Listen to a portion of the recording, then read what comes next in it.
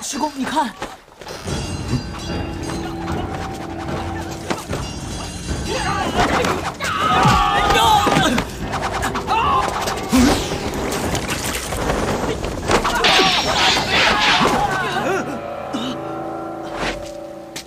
上天有好生之德，请四位老道士，你不要多管闲事，我们是衙门的，奉命捉拿元州魔教反贼余孽。少主，少主，少主，少主！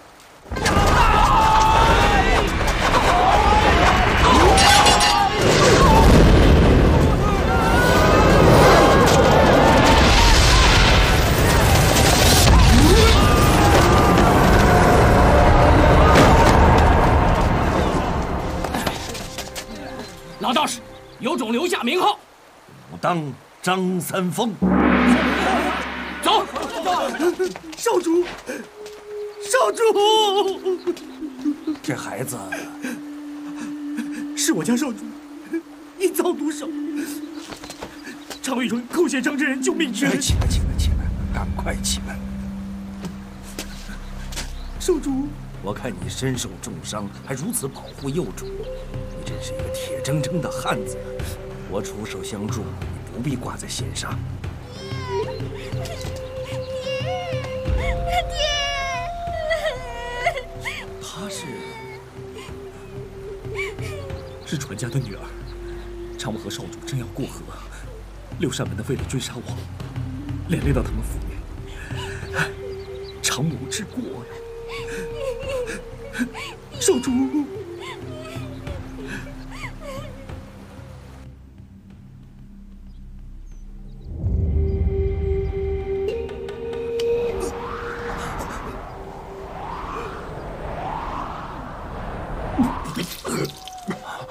常英雄，我已经伤及肺腑，常真人不必再为我浪费真力了。师公，师公，我好冷。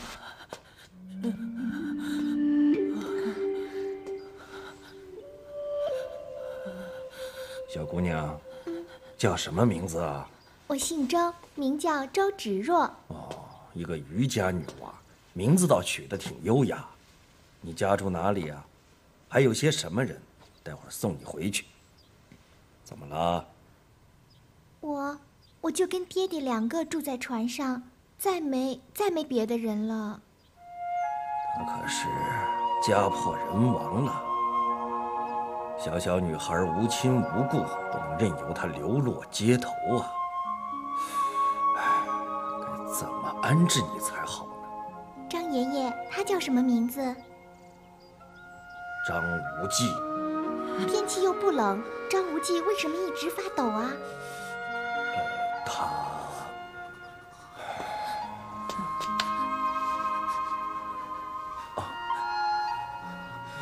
这小小年纪，怎么会中了极阴极寒的毒掌呢？他的伤势恐怕是活不长了。唉，可怜的孩子，刚刚失去父母。 自己又不于人世啊！张真人，小人内伤不轻，正要找一位神医去疗治，何不让他和小人一同前往呢？无忌寒毒侵入肺腑，非一般药物可治，只能慢慢化解。可是那位神医当真有起死回生的能耐啊！你说的是蝴蝶谷的神医啊？ 正是他。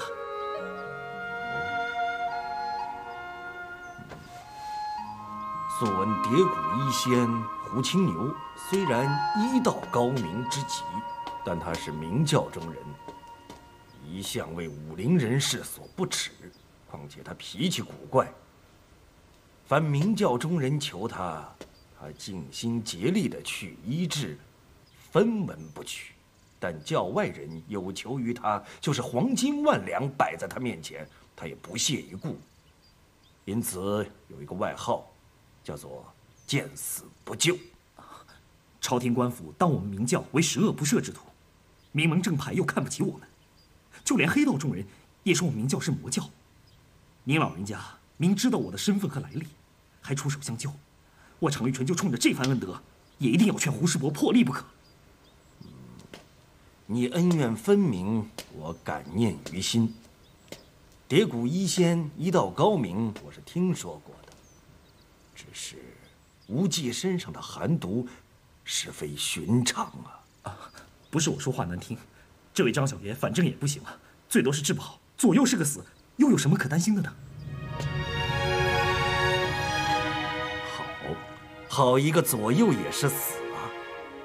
无忌只有以死马当活马医了，有你了，常英雄，无忌这孩子就拜托你了。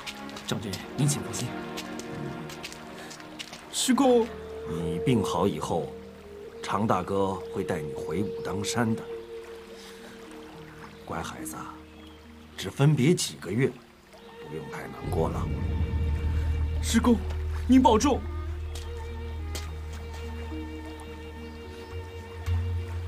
虽然我是个女孩子，可我爹常跟我说“男儿有泪不轻弹”。我不哭，我不流泪。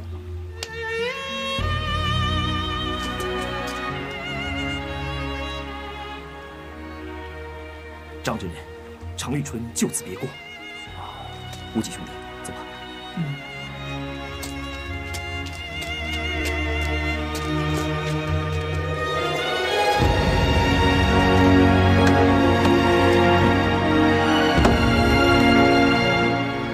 师公，保重。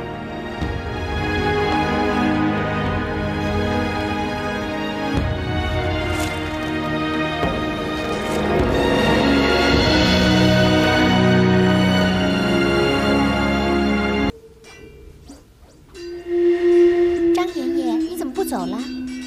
不是上山弟子，武当肯定出事了。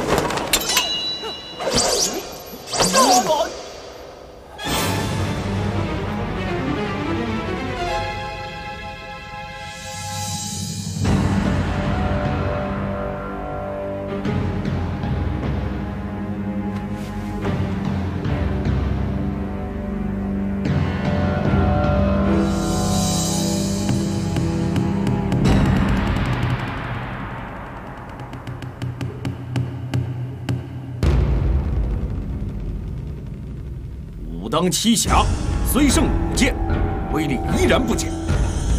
夫领教。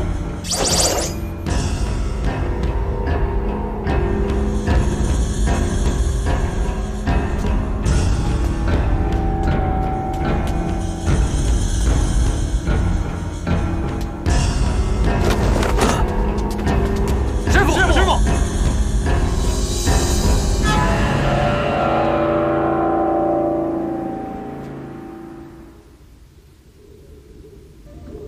张三丰，你可回来了！亲家，等等，你叫我什么？小徒翠山娶令媛为妻，武当天鹰不是姻亲又是什么？哼，自是姻亲，你就不该放纵那些自认侠义之辈，害死我女。张三丰，还我女儿！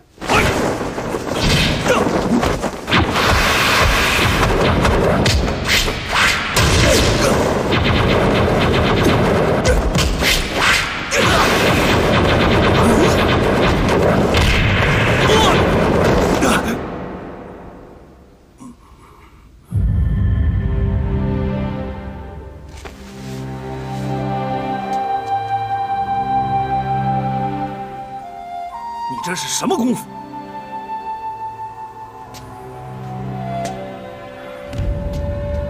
当时事出突然，阻止不及。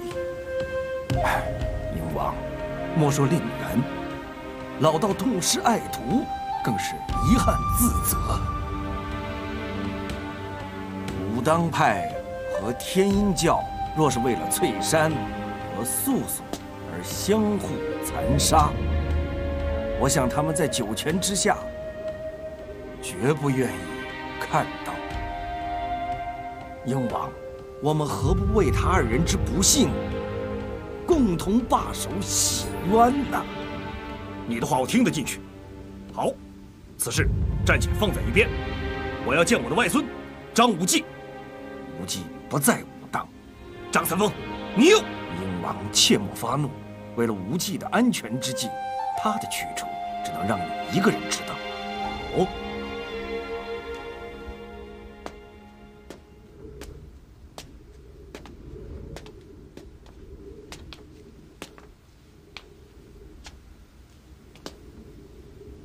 无忌在蝴蝶谷医病。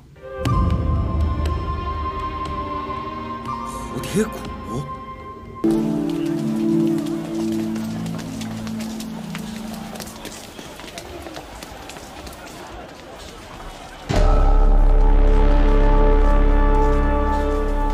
娘，你在看什么呀？这是我峨眉派呼召同门的讯号，表示有难。娘不是说早就脱离峨眉了吗？虽说脱离，但生生世世永为峨眉派人。既知同门有难，不能不来。我们进去吧。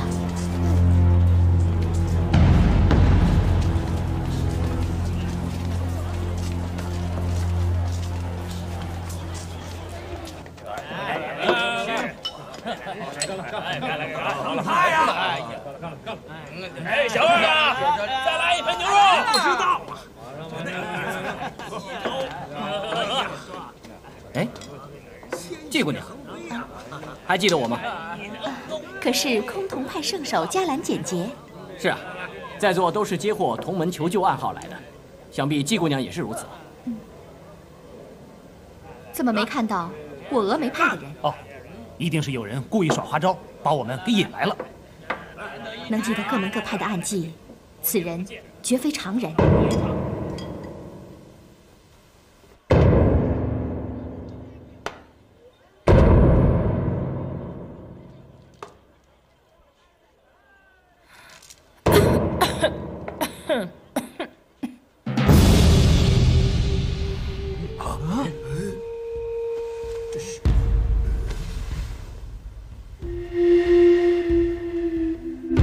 婆婆，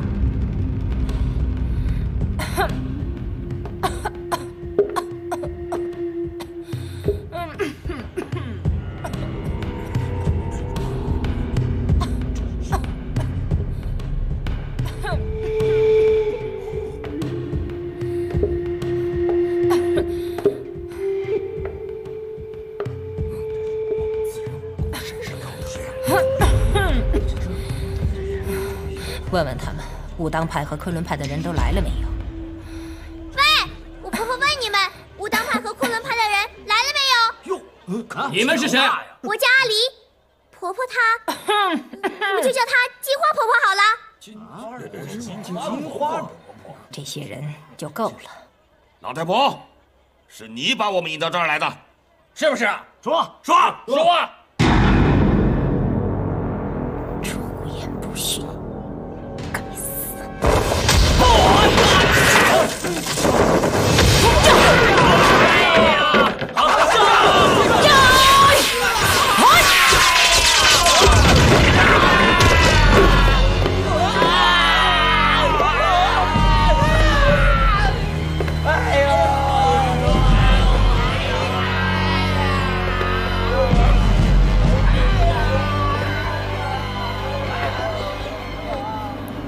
说，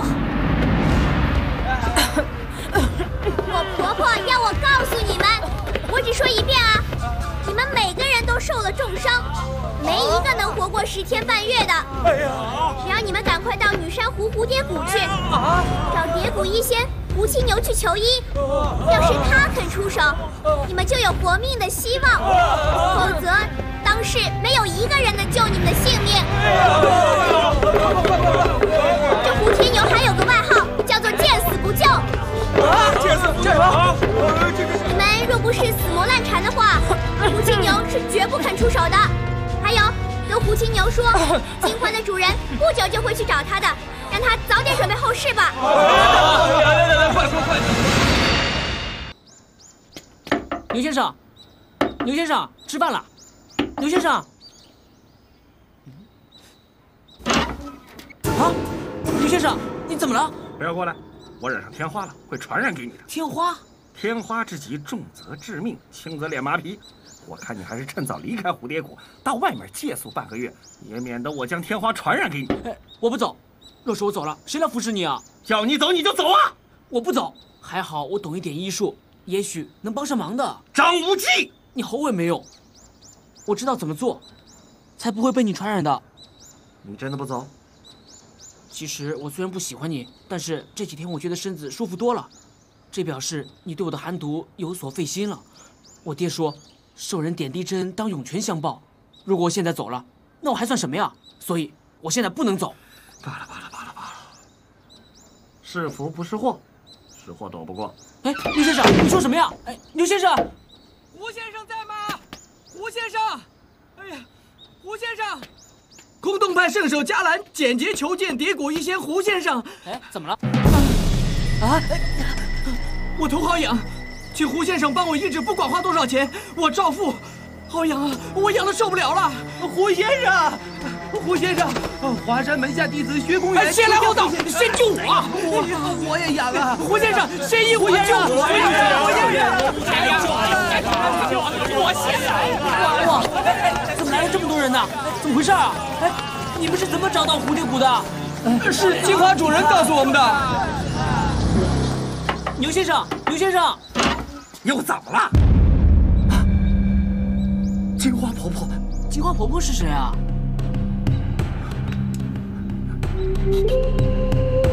金花里面含有剧毒啊！你没有告诉他们我身染重病，不能帮他们医治吗？我说了，都说了，可是他们没人理我。那就把他们赶走。赶走？怎么赶走啊？那是你的事儿。哎，牛先生，牛先生。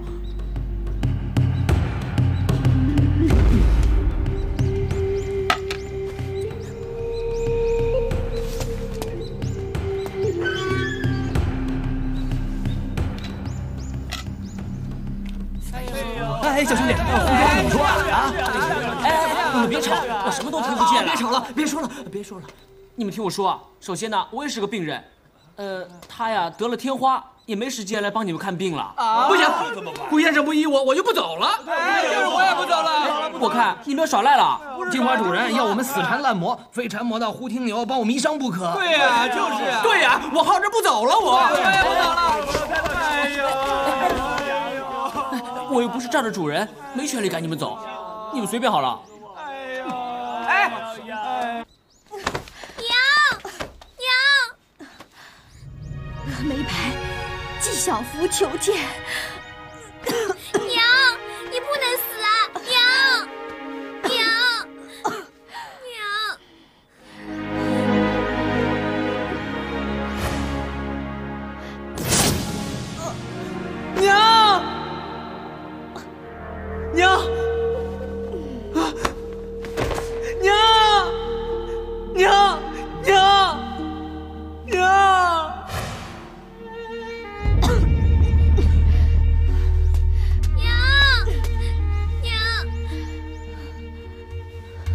小兄弟，我叫张无忌。你是张翠山的儿子。哎，你怎么知道？前一阵子，你们一家人的事轰动了整个武林。说起来，我和武当派还有一些渊源。哦，是吗？那我应该叫你季姑姑的。我就叫你无忌哥哥。哦，你是？我是杨不悔啊。哦，不悔妹妹。季姑姑，我看你脸色发青，一定是中了剧毒了。要不然我帮你先看看吧。好。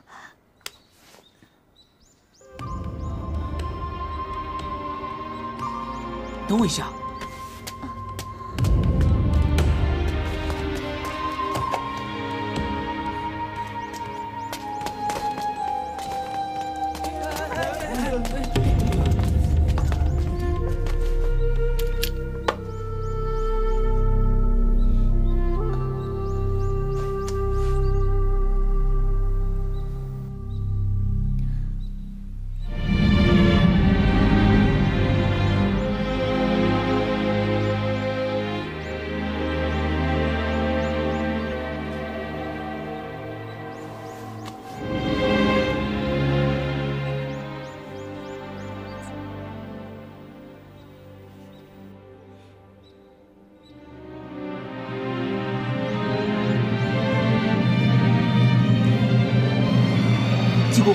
运气试试，觉得怎么样？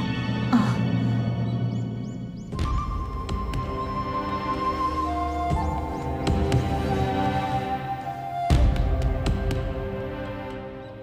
季姑姑觉得怎么样？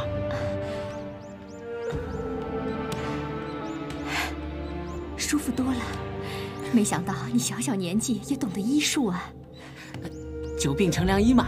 无忌哥哥的本领真好，娘不痛了。哎，真好！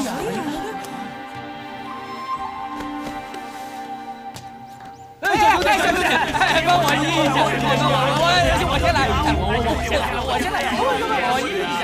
哎，小兄弟，你先来，小兄弟。牛先生，牛先生，别来烦我。牛先生，我知道你不治，可是我想治，但是这些人的症状太奇怪了，我看过的医书中都没有记载啊。牛先生，你在听我讲话吗？这些人又不是我明教中人，死也好，活也好，我才懒得理会呢。这我明白。明教，牛先生，我有个问题：假如一位明教弟子外表看不出来有什么伤，但是肚子胀得很大，这应该怎么治啊？若是明教弟子，我便用山甲、龟尾、五花、生地、灵仙、血结、仙桃、大黄、乳香，还有没药，以水酒煎好，再加铜变，服后便会泄出腹内淤血。哎呀！小兄弟，哎呀，快我！哎呀，别动，住啊！哎呀，小兄弟，哎呀，下来该轮到我了吧？哎呦，实在受不了，疼死我了，我受不了了呀！小兄弟，哎呀，该我了吧？小兄弟，该我了，快点！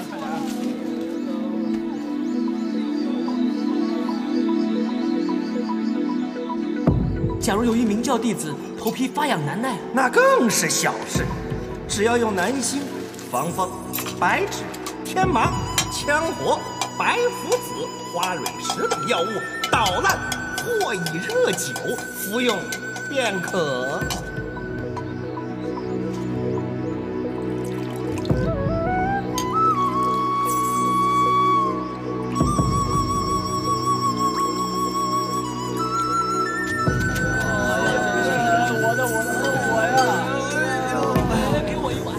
慢慢喝啊，小兄弟。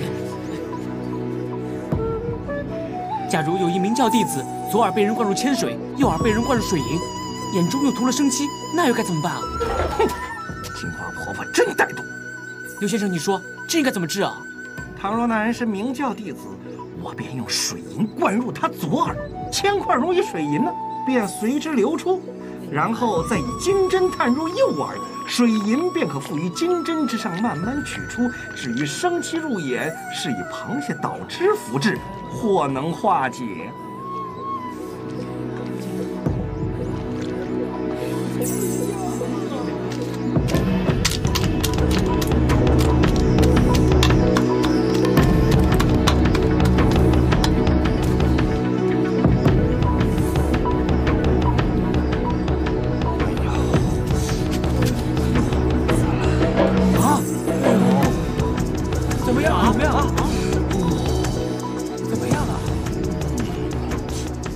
觉得怎么样？不疼了，不疼了，真是该我了吧？快点！哎呀，真神啊！小兄弟，你真是神医啊！我的头不痒了，我也好多了，多谢啊，小兄弟，多谢。回去以后啊，你们一定要继续服药，我想以后的病啊就可以痊愈了。谢了。季姑姑，无忌，哎，季姑姑，你的脸好了啊？是啊，虽然说谢谢比较生分，但是无忌，真要好好谢谢你。小子，你是胡青牛的什么人？一个人在这里叹气？我叹气是因为我身上中了玄冥神掌，不久就要跟胡先生。玄冥神掌？这世上果然有这功夫。是谁伤了你？我不知道，只知道他是汝阳王府的人。我中了他的玄冥神掌之后，我特地来找胡先生，要他帮我医治的。可是他说我不是明教中人，不肯帮我治理。现在他死了，我的病没人治了，我真是越想越伤心。英俊文秀，讨人喜欢。可惜呀，中了这不治之毒。孩子，你的父母是谁？我爹叫张翠山，是武当派弟子。我娘是……什么？你是武侠张翠山的孩子？哦，我明白了。用玄冥神掌伤你的人，一定是要逼问金毛狮王谢逊和屠龙刀的下落。金毛狮王和张翠山是拜把兄弟，你一定知道他人在哪儿。我不知道。乖孩子，你只要告诉我谢逊所在，我金花伯伯一定医好你的寒毒不说，还要教你一身天下绝顶的功夫，怎么样？我爹娘不要性命，也不肯把我义父的行踪告诉其他人。你认为我是背叛义父、背叛我爹娘的人吗？哼，还挺硬的。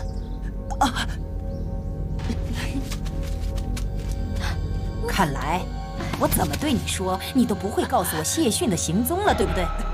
你知道就好。好，有骨气。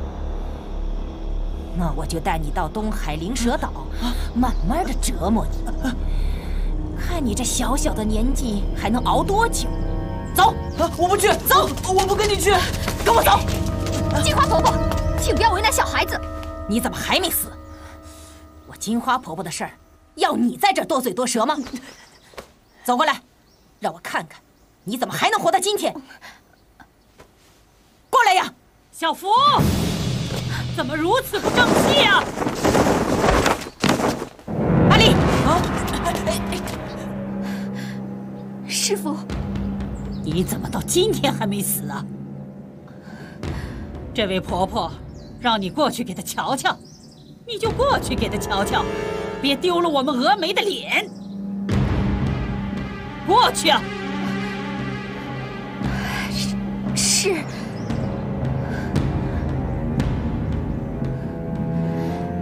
不必了，我跟你们峨眉派无冤无仇，今天懒得跟你们扯了。你不想扯，我倒要扯。金花婆婆，你不在你的灵蛇岛上纳福，却跑到中原来生事，还假冒我峨眉派救难案记，这笔账应不应该算呢？哼，要跟老身算账的门派多如牛毛，我不在乎你峨眉一派。哼，好狂啊！好，我倒要看看你手中的珊瑚金拐有没有你的语气硬狂。当年郭襄创立峨眉一派，名动天下，如今传到徒子徒孙的手里，我倒要看看还有几成功力。就算只剩下1成，我也不敢有辱师名。哼，好。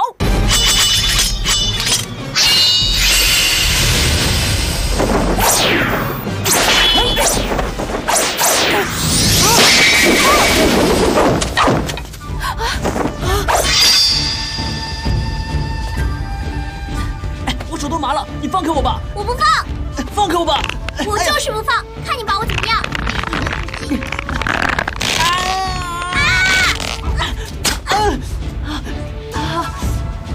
你手中拿的可是天下第一宝剑倚天剑，算你识货，果然是好剑。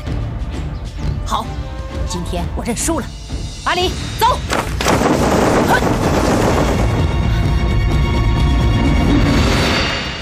师傅，这个老太婆真是有眼不识泰山，居然敢跟您老人家较量，自讨苦吃。哎，师傅，没事，没事。我虽然仗着倚天剑削断了金花婆婆的拐杖，可是她的内力让我气血翻腾。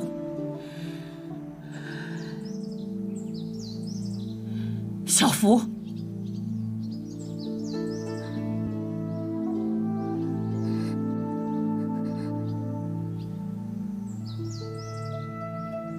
哎呦，人家想帮你嘛，可是不懂得上药。我自己来啊。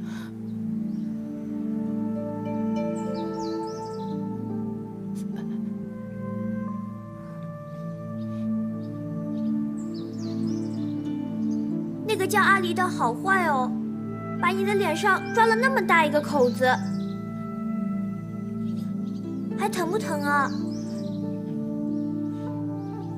无忌哥哥，太师傅的样子好凶哦，我娘好像很怕他。我好担心我娘。可是，鸡姑姑又不准你去看她。哎，这样吧，要不我去看看你娘吧。我以为你已命丧天鹰教，我一直为我的好徒弟身上不舍，痛心惋惜。但是我没想到你还活得好好的。弟子以为师姐已经……你的事我怎么会清楚？我也跟师父一样，以为你死了。我还建议师父在峨眉祠堂为你立了长生牌，每天3炷香的祭拜你呢。我不管你当年是怎么离开天鹰教，我只想知道，你既然活着，为什么不回峨眉？我无颜面见师父，是因为你身边的小女孩，她是弟子的亲生女儿。小福师妹，峨眉门规第3戒是戒淫邪放荡，你在外私生孩子就是犯戒，最不可原谅的是，你竟然10年不回峨眉来，戒心向外，倒反师门。说话呀！弟子知错。既然知错，不可不罚。严重违戒，你自己知道该怎么办。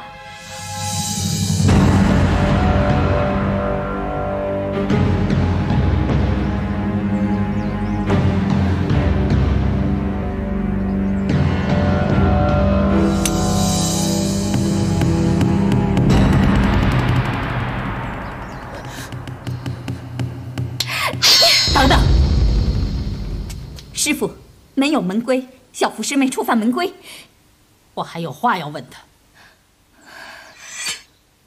我问你，你是跟谁生的这个小女孩？据实回答，不许瞒我。是杨逍。谁？杨逍。杨逍，魔教的光明左使杨逍，是他。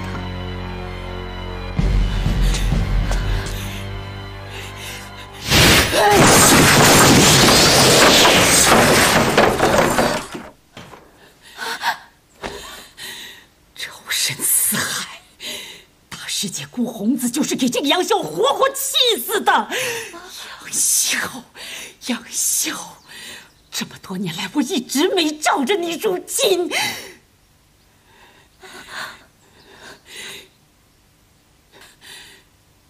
小福，师父，你是身于他，欺瞒师父，倒反师门，饲养孩子，这些我全都不计较。如今我要你去做一件事。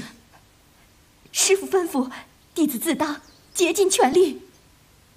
你知道杨逍在什么地方？弟子知道。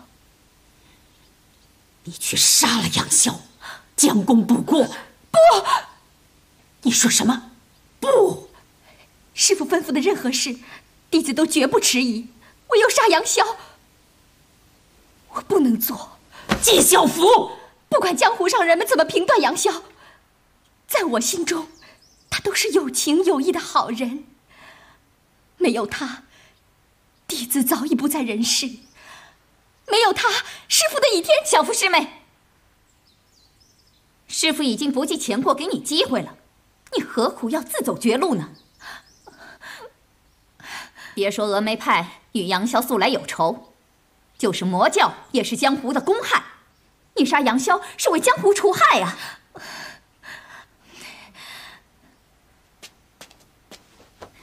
师妹，听师姐的话，师姐的心意，小妹心领了。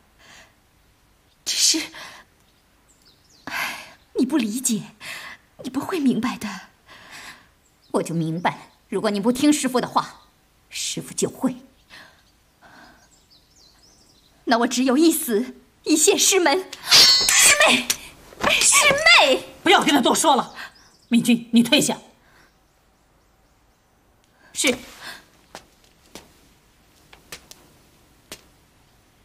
纪晓芙，我只要你说一句话，你杀不杀杨逍？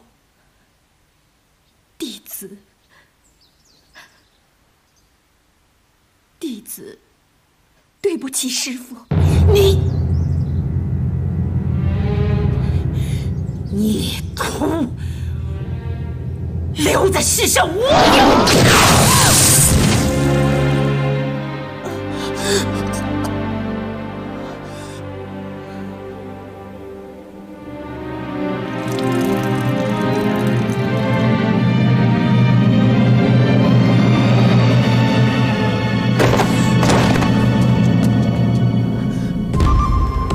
师父，小福师妹敢违抗师命，依徒儿看来，全是为了那个小杂种。去除掉那个小孽种，省得留下祸根。是。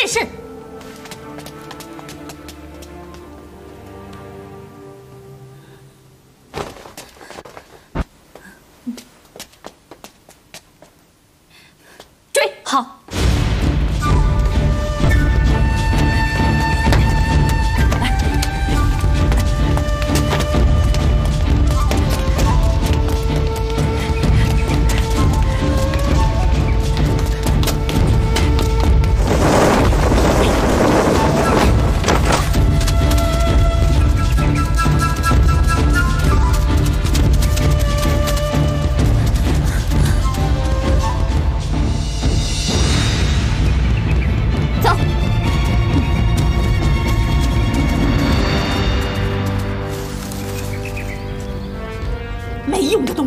连个孩子都找不到。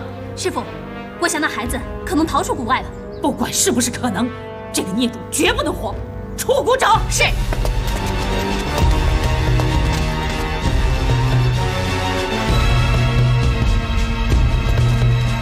季姑姑，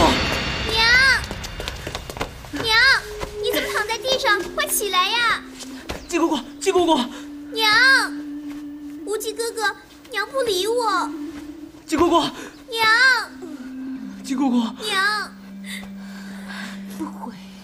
娘，你脸上都是血，我来帮你擦擦吧。不用，不会。娘要走了，以后你一个人在世上要坚强地活下去，不要。季姑姑，不要记恨任何人。娘，你去哪儿，我也要跟着走。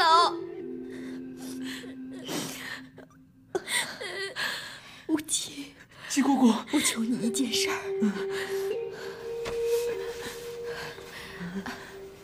你带着这铁燕令，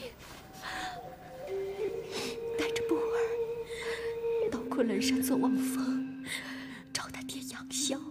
娘，布儿哪儿也不去。布儿，你听话，要不娘会生气的。季姑姑，你放心吧，我一定会把不悔妹妹送去的。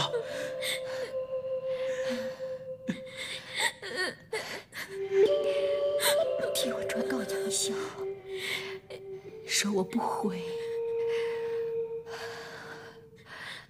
我永不后悔。娘，季姑姑，季姑姑，季姑姑。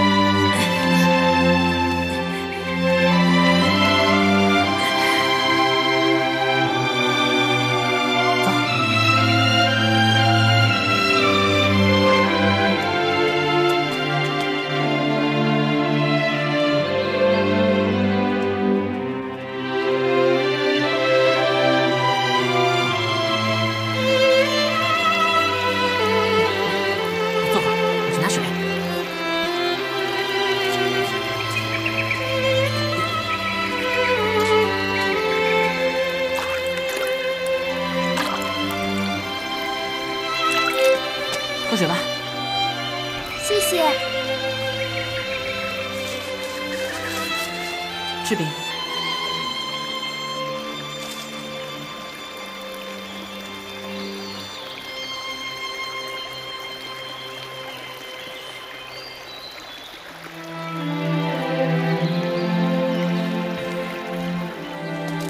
我背你吧。我自己走。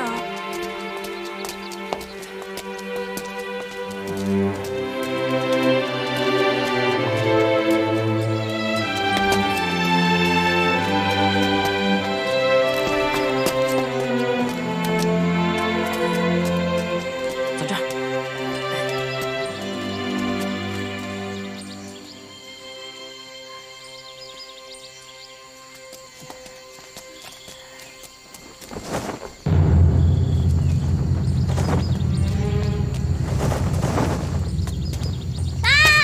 啊！怎么了？我看到那边有一个，没什么东西啊，你别吓我了。咱马上到坐望峰了，赶快上去吧！啊！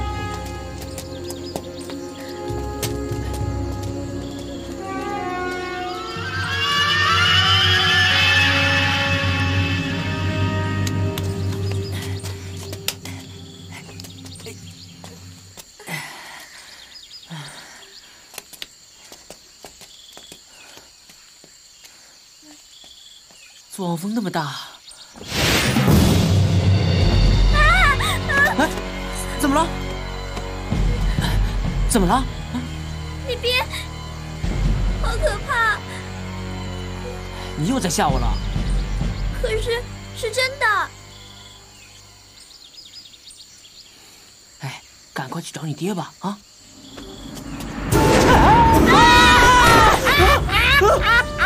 好可口的小娃儿啊！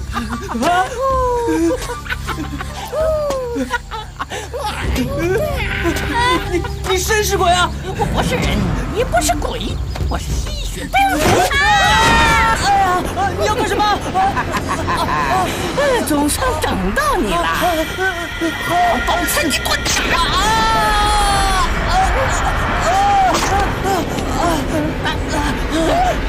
臭小子，你的血怎么那么硬寒？我身上中了玄冥神掌。你说什么？玄冥神掌！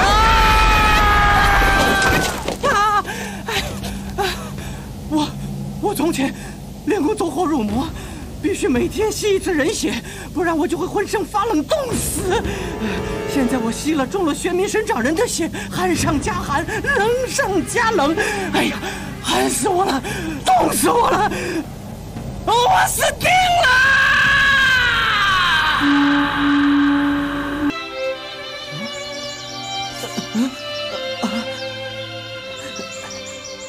我没死，我没死，不知道昏迷了几天了。啊！啊！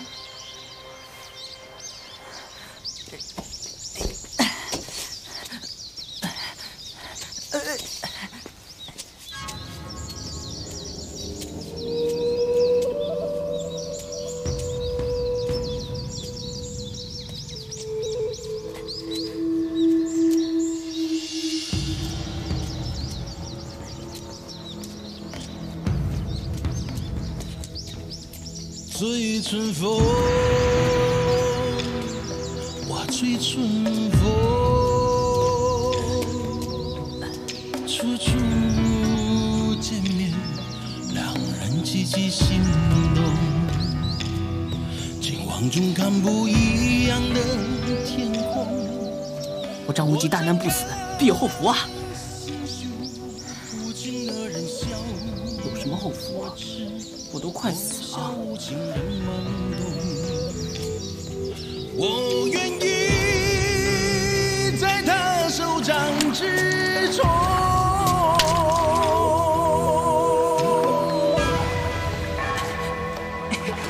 追春风，追春风，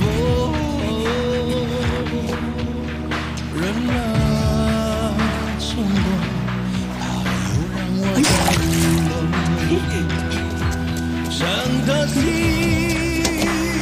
我是万万不能。我愿意在他手掌之着了。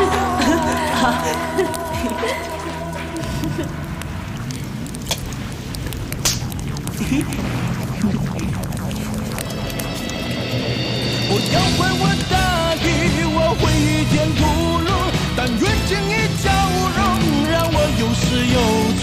不要怪我大意，我会与天屠龙，但愿见你笑容，让我有始有终，让我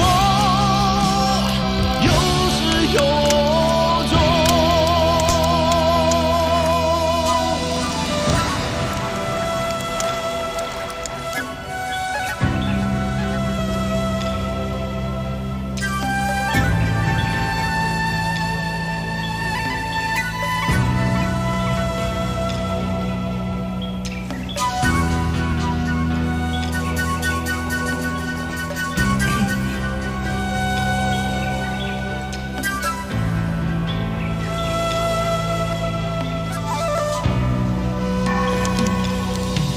醉春风，我醉春风，人了情动，它又让我感动。伤他心，我是万万不能。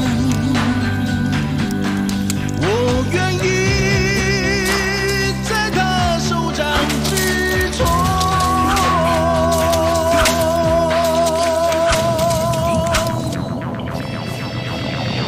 不要怪我大意，我会与天屠龙，但愿见你笑容，让我有始有终。不要怪我大意，我会与天屠龙，但愿见你笑容，让我有始有终，让我有始有终。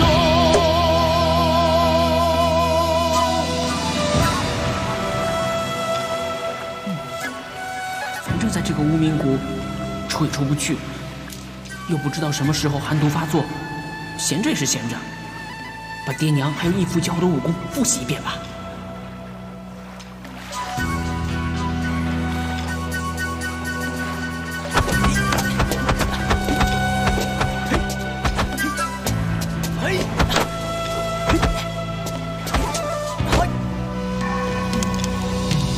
醉春风，我醉春风，人了情动，它又让我感动。伤他心，我是万万不能。我愿意在他手掌之中。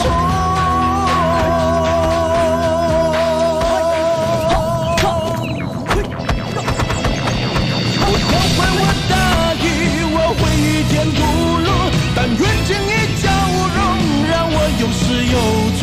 不要怪我大意，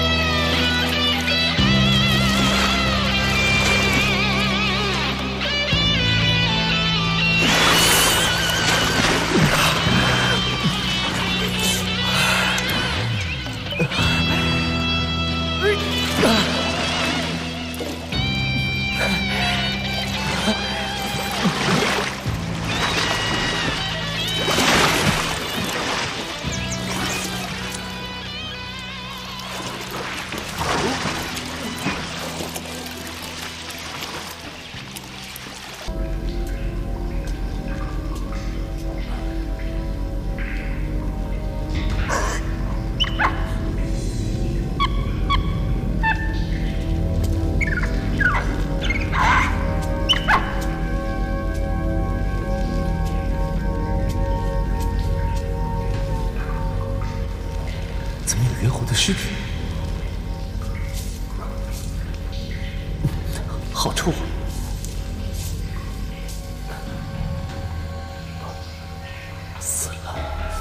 死了好久了，这里有缝过的痕迹，怎么会这样？里面是不是有东西？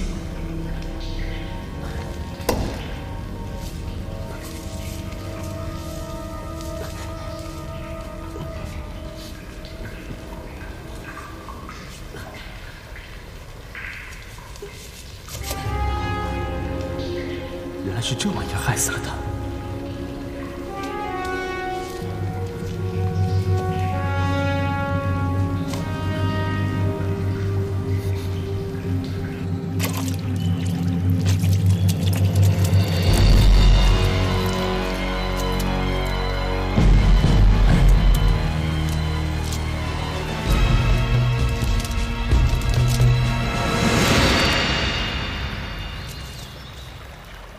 九阳真经，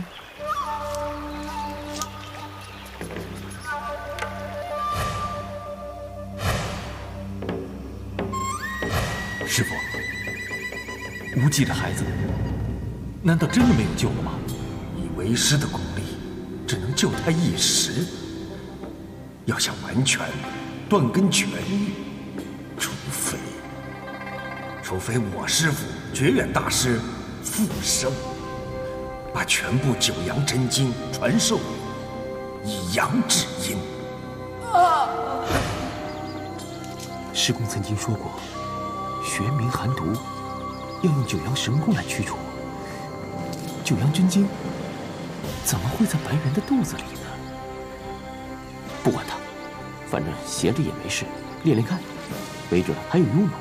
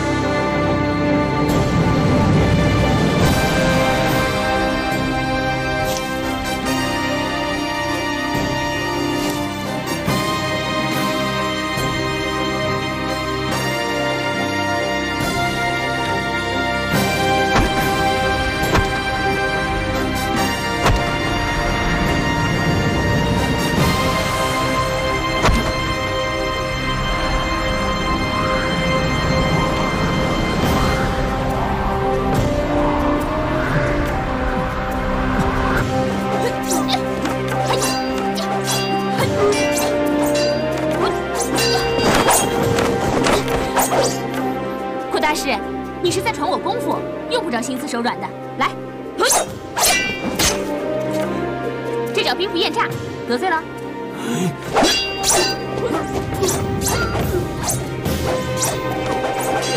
君主真是个练武的奇才，一点即通啊！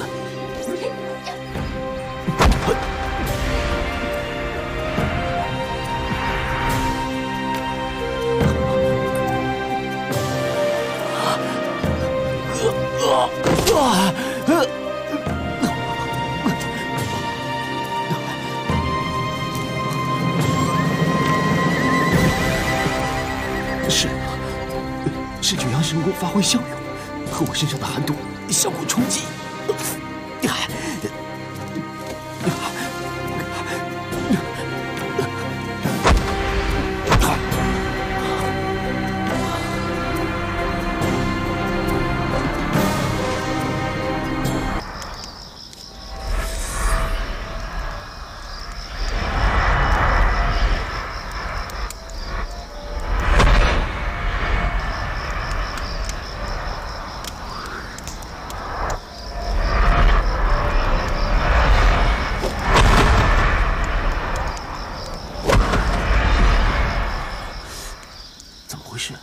好像还不对。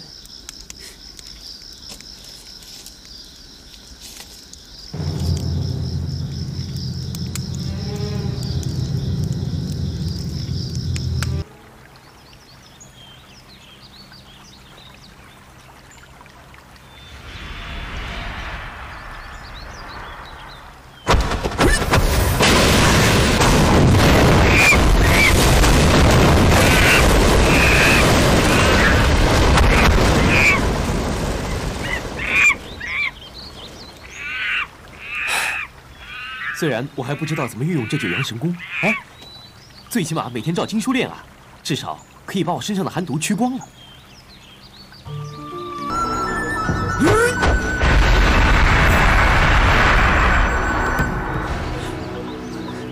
好厉害的九阳神功啊！好，再来。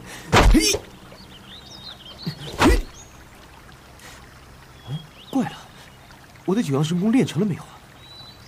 管他呢，只要不没事发冷就行了。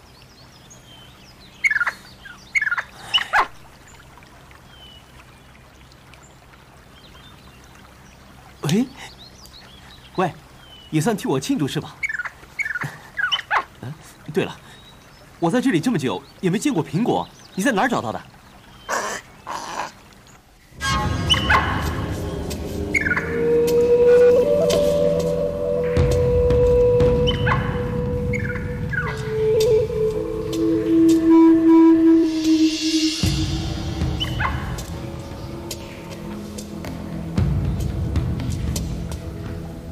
追春风，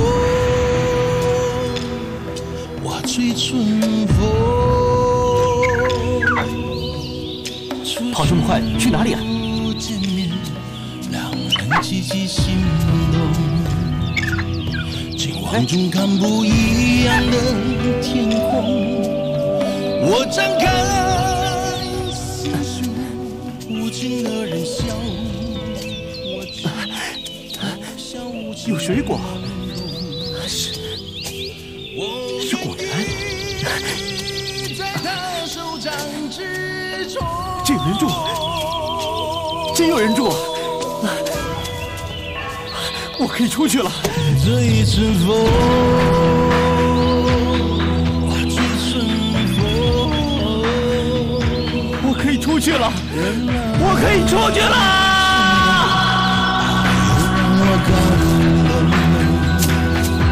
伤的心，我是万万不能。我愿意在他。我从大白猿肚子里得到这本经书，说起来也是极大的机缘。不知道千百年以后，是否又有人凑巧来到此处，再得到这本经书呢？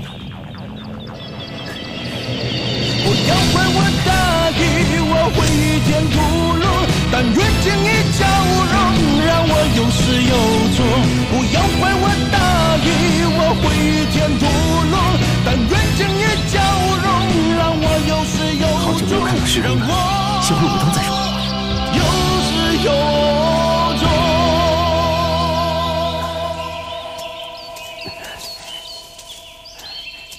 这什么地方啊？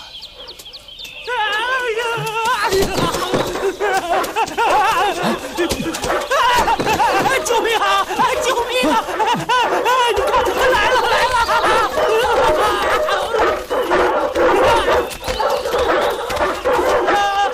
大哥！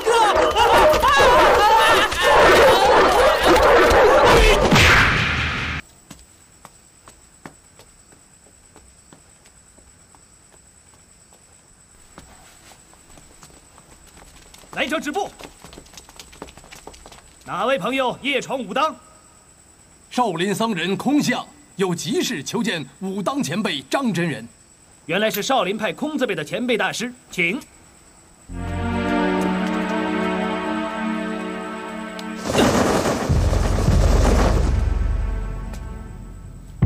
张真，这等毁寺灭派大事，空相怎敢胡言乱语？就请道长立即禀告张真人，事在紧急，贫僧求见，片刻延缓不得啊！大师来得不巧，比师祖自从去年做官，至今1年有余啊。既然如此，那请通报宋大侠吧。大师伯率同诸位师叔和贵派联盟，远征明教未返。远征明教未返？不对呀，以时间推算，难不成大师伯他们在途中遇上了麻烦？哎，武当无人主事。想来武当派也会和我少林派一样难逃此劫啊！地派事务现由于三师叔主持啊。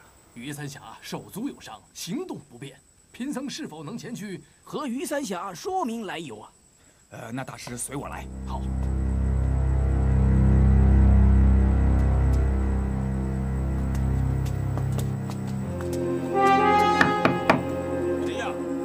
少林寺空相大师求见。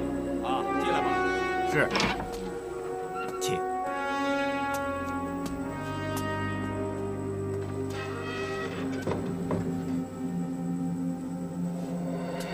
喂。对不起啊，师兄，我不是故意的。来人！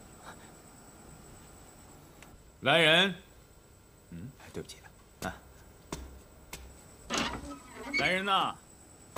来人！来，进来！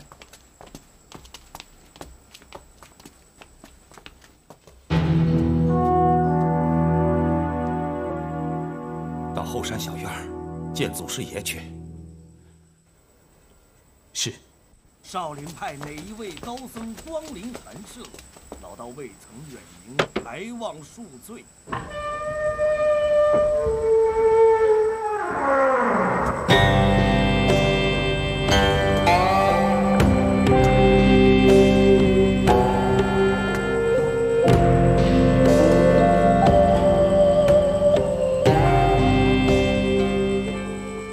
张真人果然是一代宗师，听声辨人，贫僧由衷的感佩呀！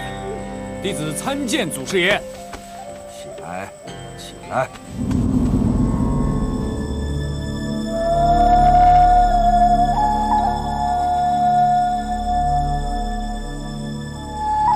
不知大师法号？贫僧少林空相，参见武当前辈张真人。不敢。大师不必多礼，深夜来访必有要事，请说话。日前少林派惨遭千年未遇之浩劫，明教为报6大门派围攻光明顶之仇，偷袭少林寺。本派自方丈空文师兄以下僧俗弟子，或战死，或被擒，仅贫僧一人拼死脱逃。现今明教大队人马正向武当而来，贫僧是特来告警的。明教竟然如此猖狂，只是老道不解，少林寺高手如云，怎么会遭到了明教的毒手呢？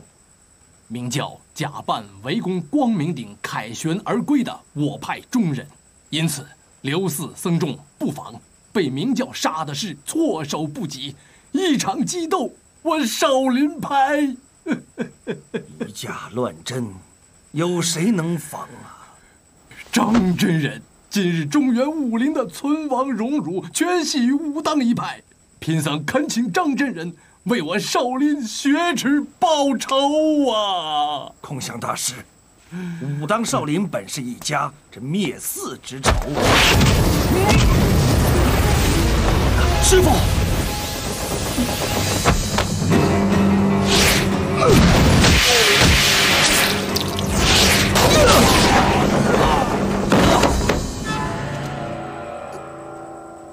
师父，你没事吧？纵横江湖一生，没有想到着了假空相的道，只怪我年轻时缘起少林，心中一直与少林有不解之情，才没有防备。糟了，听师公说话的声调，就知受伤着实不轻。如果我推断没错的话，师公腑脏已损，我是否应立即表明身份，相救师公？三师叔，师公，明教大队人马到了紫霄宫，口出污言秽语，说要踏平咱们武当派。他们那么快就到了？这位假冒的空相大师，定是明教先前派来取我性命。他抱着必死之心，全力搏命一击，重伤于我。若奸计得逞，咱们武当今日恐怕要步少林后尘，难以自保。师父，我们跟魔教拼了吧，不许逞匹夫之勇。武当兴亡，无足介怀。只是武当派的绝学却不可因此而中断。但言师父，我做官18月，悟得武学精要，太极剑和太极拳已无瑕疵。此刻我传授于你吧。师父，弟子残废已久啊，我听着。我这套太极拳和太极剑跟当今武学全然不同，讲究以静制动，后发制人。远瞧连州、松溪、黎庭、生谷都不在身边，代言，你必须身负传我生平之绝艺的重任呢。是，请师父赐教。这是太极拳的起手式：揽雀尾，单边，提手上势，白鹤亮翅，搂膝袄步，颈部斑斓垂，如风似壁，十字手，抱虎归山。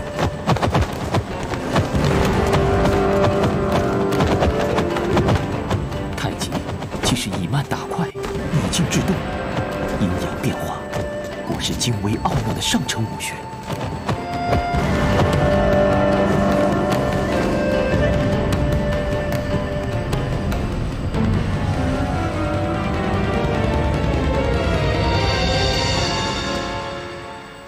这套拳术的诀窍是虚灵顶劲，含胸拔背，松腰垂臀，沉肩坠肘，16个字，纯以一形最忌用力，形神合一。代言，你懂了几成啊？弟子于鲁只懂得3、4成，那也难为你了。你武师的悟性最高，可惜不幸早亡，否则当传我这门绝技。这拳劲首要在似松非松，将斩未斩，尽断亦不断。张三丰，再不出来，我一把火烧了你道观！快出来！代言，你全身残废，明教不会对你防备，千万戒急戒躁，更不可强行出头啊！倘若我苦心所创的绝艺不能流传后世，那你可是我武当派的罪人了。弟子受教。走吧，去见见明教的人。抬我跟着师父。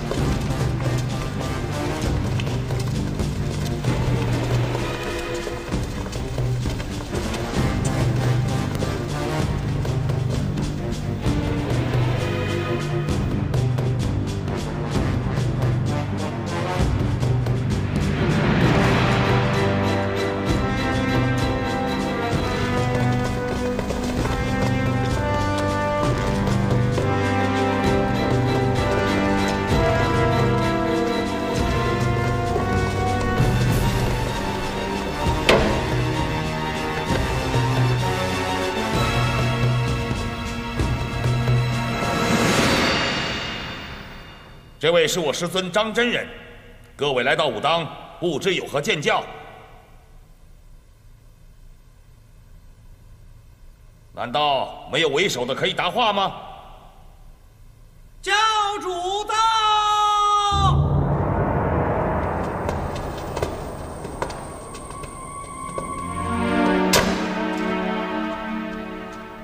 白朴，原来一切都是他的捣鬼，难怪少林派会一败涂地。晚生张无忌今日得见武林中北斗之王，幸会幸会。张无忌，老道万万没有想到，明教教主竟是如此年轻俊美的少女。巧的是，名字又偏和我那无忌徒孙相同。张真人，您真是好眼力呀，一看就知道我女扮男装啊。贫道的几个徒儿不自量力，曾赴贵教讨教高招，迄今未归，不知他们下落如何，还请张教主明示。宋大侠等人在本教的手中，而且受了点伤，不过性命并无大碍。至于那位殷六侠嘛，我那姓殷的小徒呢？哎呀，那殷六侠就可怜了，和那位于三侠一模一样，这四肢啊被大力金刚指全给折断了。施主，这人呢是死不了，不过动弹不得。施主，师傅，啊！哎呀，张真人似乎身体不适哦。不劳张教主操心，老道健朗得很。那晚生就有一句良言相劝了。讲。普天之下，莫非王土；率土之滨，莫非王臣。我蒙古皇帝威震四海，张真人到时若能孝顺，皇上肯定另当书封，武当派大蒙荣宠。宋大侠等人人无恙，到时肯定会封爵加禄啊！明教虽多行不义、胡作非为，却一向与援兵作对，曾几何时却投了朝廷。老道是否封官太久，倒是孤陋寡闻了。弃暗投明嘛，识时务者为俊杰。少林派空文神僧以下，个个都效忠朝廷。本教见大势所趋，追随天下贤豪之后而已呀。元顺帝残暴，多害百姓，这是民怨四起。贫道虽是方外出家之人，但也知大义所在。空文乃当世神僧，岂能为势力所趋？你这姑娘何以说话颠倒是非？这么说，张真人是不肯归顺我朝了？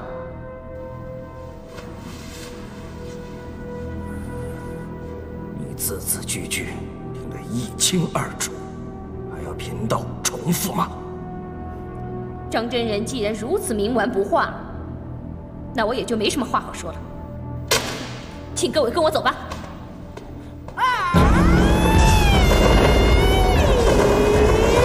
韦夫王。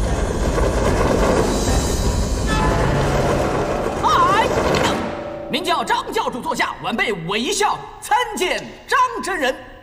韦先生不必多礼。久仰清义福王清功绝顶，世所罕有。今日一见，果然名不虚传呐。张真人夸奖了。姓赵的，你冒充明教，破坏本教名声，用意何在？男子汉大丈夫，何必如此阴险毒辣呢？哼，我本来就不是什么男子汉大丈夫，小女子阴险毒辣，你想怎么样啊？你不要老是这么男不男女不女的好不好？害得我口快说错了话哦。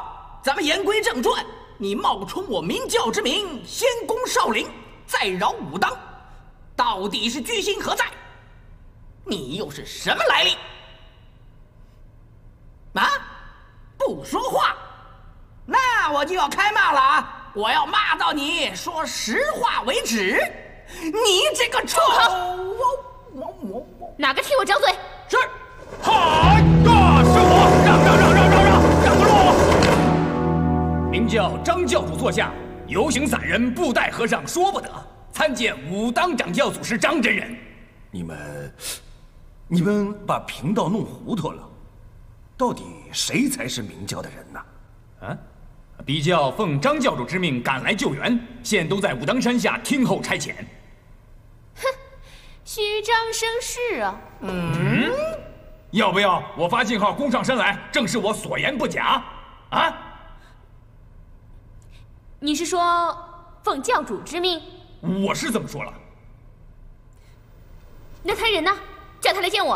哈哈！你这话一出，你就不打自招，承认自己是个冒牌货了吧？张真人也已经分出敌我了吧？啊？你别得意，就凭独鞭符和一个臭和尚，成不了什么气候的。再加上我呢，我白眉鹰王殷天正。鹰王，你也来了？接到光明左使杨逍的传令，知道亲家有难，一路上我骑死了8匹马，飞奔而来。张真人，晚辈斗胆叫一声亲家，请恕罪。我徒儿张翠山和你千金殷素素已结成夫妻，你叫我亲家，那是理所当然的了。明教的高手越来越多，筹划多时，审慎安排的计谋，看来今日难以成功啊。但是好不容易将张三丰打成重伤，这是千载难逢、绝无第二次的良机啊！今日若不乘此机会灭了武当派，日后将更加棘手了。江湖上传言武当乃正大门派，岂知耳闻不如目见。哼，原来武当暗中和魔教勾勾搭搭，全仗着魔教撑腰，哼，根本不值一提。哎，赵姑娘，你这句话说的太没见识了吧？张真人威震武林的时候，只怕你爷爷还没出世呢。你个小孩懂什么呀？是你说的对，还是我没见识？那得由武当来证明啊。如何证明？今日前来，专程讨教武当绝学。武当派不论哪一位下场，我们都乐于奉陪。武当派到底是确有真才实学，还是浪得虚名？交战之后，既能昭告天下了。至于明教和我的过节，日后再慢慢算账也不迟啊。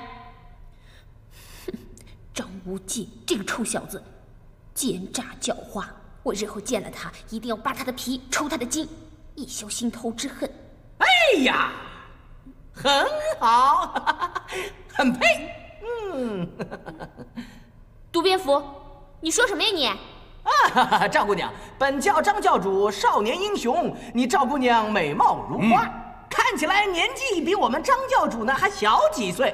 哎，这么着，我老蝙蝠给你们做个现成的媒，你就嫁给我们教主如何呀？啊？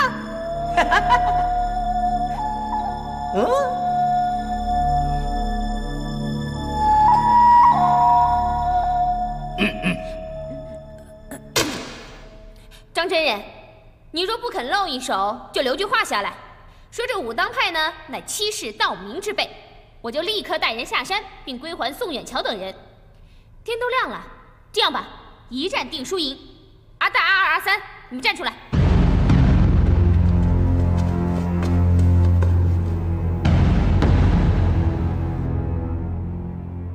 张真人只需将我这3个不中用的家人打发了，我就佩服武当派的功夫，确实是名下无虚。要不然嘛，江湖上自有公论，也不用我多说。张真人，你就先跟我家的阿三比比拳脚吧。张真人，请。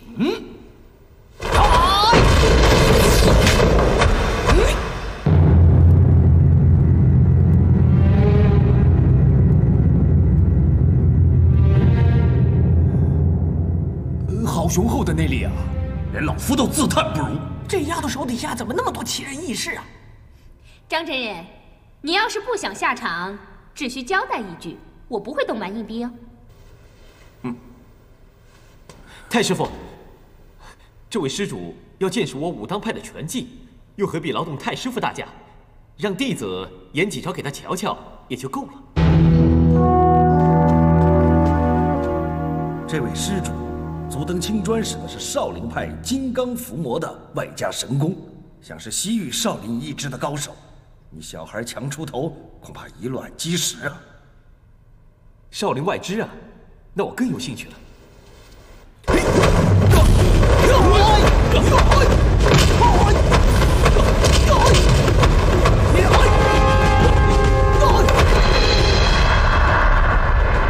师傅，他怎么会太极拳呢？这明小童不是你的弟子吗？我没见过他呀。啊？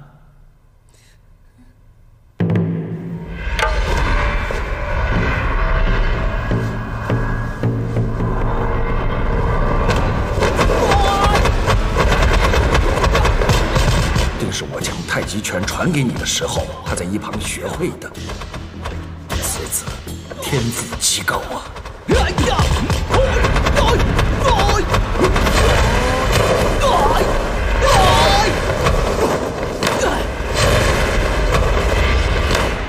用意不用力。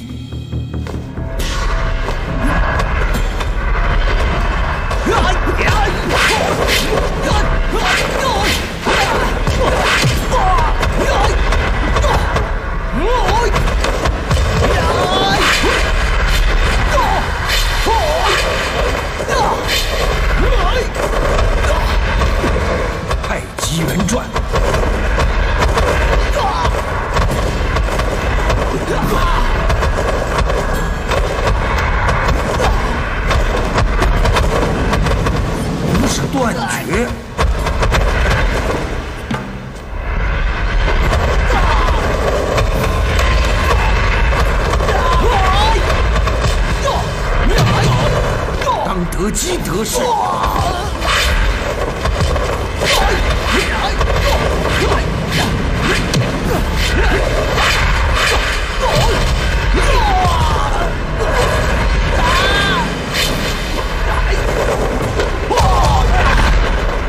令对手齐根自断。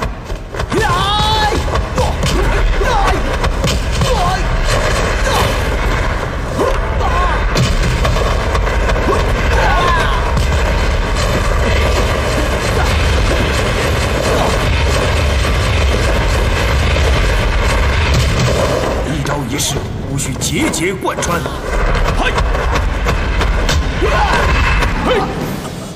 阿三，拿黑玉断续膏来。本门的虚功妙药，秘密之极，连本门弟子也不知道。你这小童从哪里听来的？我是顺口试的，看看胡青牛的易经是否有误，还真有了。拿来。没有。拿药来。没有。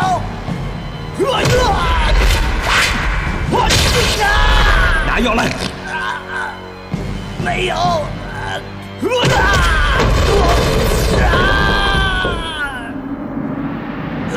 如长江大河，滔滔不绝。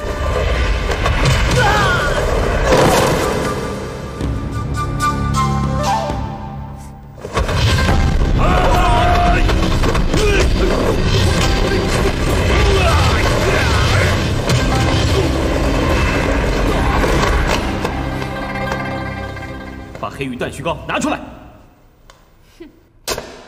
想不到堂堂的明教大教主这么没出息呀，在武当假扮起道童来了。赵姑娘言之差矣，先父翠山公正是太师傅座下第5弟子，子随父，我张无忌就是武当人，不须假扮。徒孙张无忌叩见师公和三师伯。事出仓促，未及禀明身份，还请恕欺瞒之罪。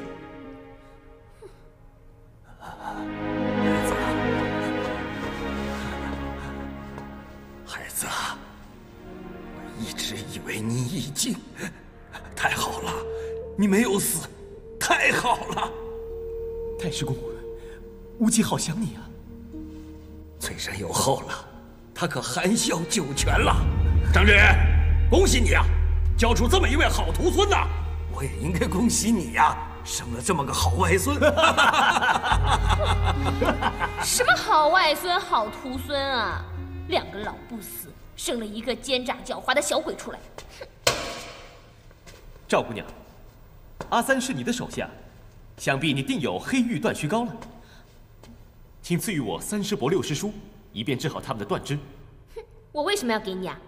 我啊，恨你入骨，不将你碎尸万段，难抵昔日在绿柳山庄罡牢中对我轻薄羞辱之罪。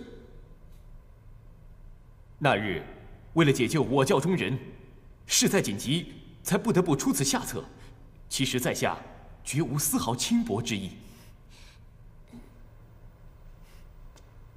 你要黑玉断续膏，那也不难，只要你答应我3件事，我便双手奉上。哪3件事？我现在还没想起来，等到我想起来了，我说1件，你就做1件。那怎么成？如果你要我自杀，要做猪做狗，我也必须依你。我不会要你自杀啊，也不会叫你做猪做狗。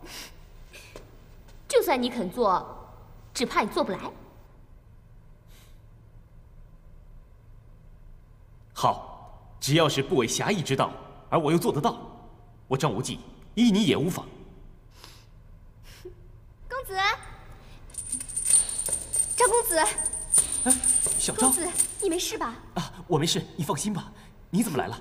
啊，我和不悔姐陪樱柳侠他们一起来的。那六叔呢？哦，他们就快到了。阿大在。去把姓张那小子的2条胳膊给我砍下来。是。让开。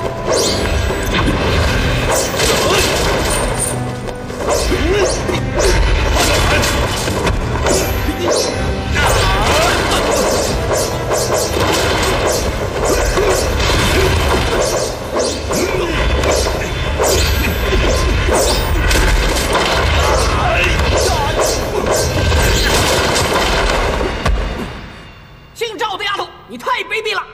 用倚天剑欺负我教主手无寸铁，我就是卑鄙，怎么样？谁叫他把我送给他的东西转送给别的女孩？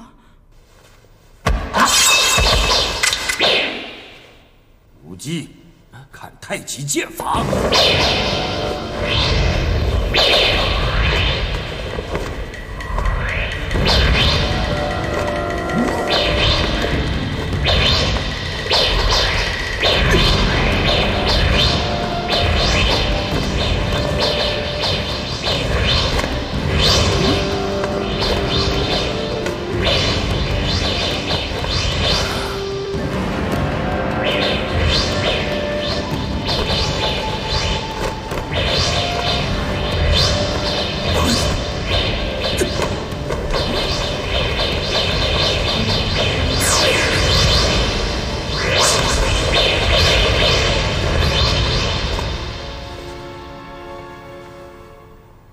无忌，看清楚没有？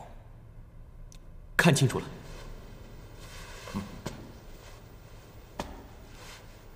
还记着没有？已忘记了一小半。现炒现卖也难为你了。现在怎么样？已忘记了一大半。糟糕，教主越忘越多，那他就……张真人，你这路太极剑法很是深奥，看一遍无忌怎么记得住的？请你再使一遍，给我们教主瞧清楚。现在呢？我这下全忘了，忘得干干净净的了。啊，不坏不坏，忘得真快呀！他们徒孙俩在干什么？哼，临阵学武未免太迟了吧？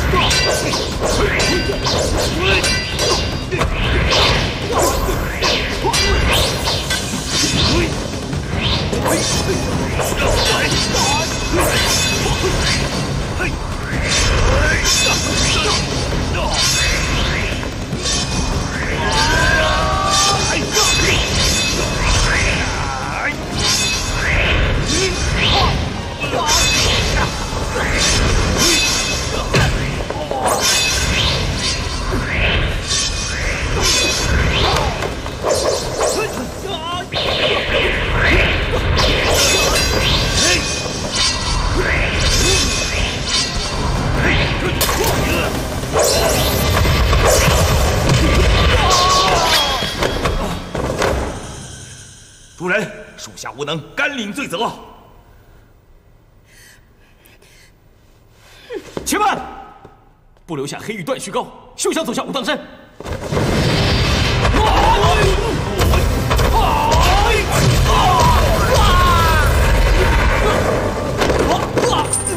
是他们！是他们！是他们！教主！公子！是他们！是他们！教主！无忌，还不出来！还不出来！魏福王，你不要走一步就叫一句，烦不烦呐？嘿，教主中了玄冥二老的玄冥图掌，我是在担心他呀。这教主和张真人在里头好半天了，不知道他。师公，您在笑我啊？不是，我是在想，我活了100岁，这100年来的人生经历还没有你几年的精彩。我还真不想有这种经历，在四门关前不知道走过多少回，这种曲曲折折的遭遇，我实在无法承受啊！过去了，一切的不愉快都过去了。师公，您可知无忌无时无刻不在思念你啊？